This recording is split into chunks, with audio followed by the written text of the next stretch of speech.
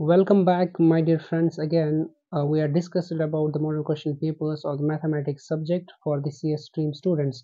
Okay, its subject code is BMATCS301. So we have discussed the varieties of problems so far. I have provided the link in the description box. You can go through and watch them separately over there. Okay, so today I will discuss the question from the model third.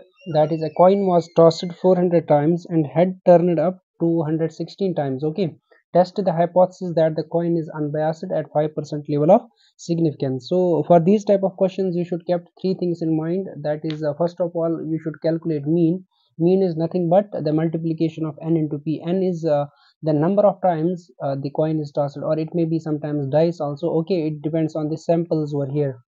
Okay, so next is the standard deviation. It is also represented as sigma is equal to under root of npq.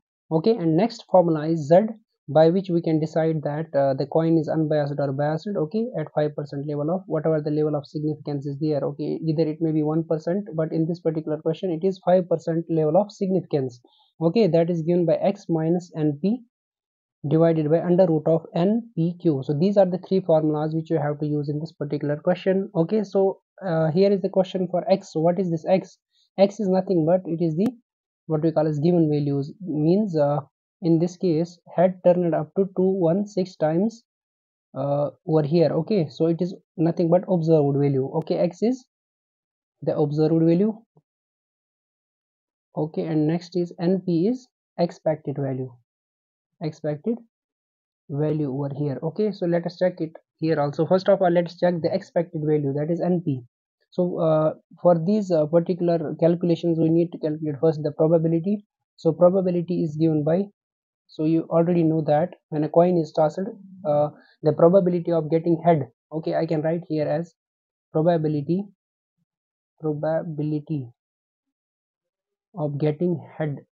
Okay, head is equal to 1 upon 2, 1 by 2. Half chances are there for head and half chances are for tail. So tail is represented by q is equal to 1 by 2 also. So probability is p is equal to 1 by 2, q is equal to 1 by 2, right? So now I can write here mu is equal to np. N means how many times the coin is tossed, that is 400 times, right? Multiplied by probability is 1 by 2, which is equal to nothing but 200. Okay, and mu is also equal to np, means the expected value.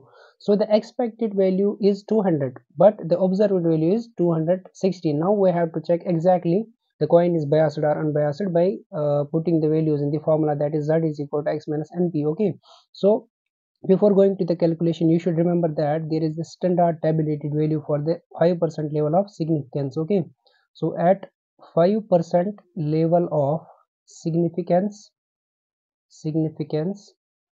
z should be less than 1.96. This is the condition for 5% level of significance. At what and 1% level of significance, z should be less than 2.58. Okay, so here we are dealing with the 5% level of significance, so it should be less than 1.96. Then our hypothesis is accepted.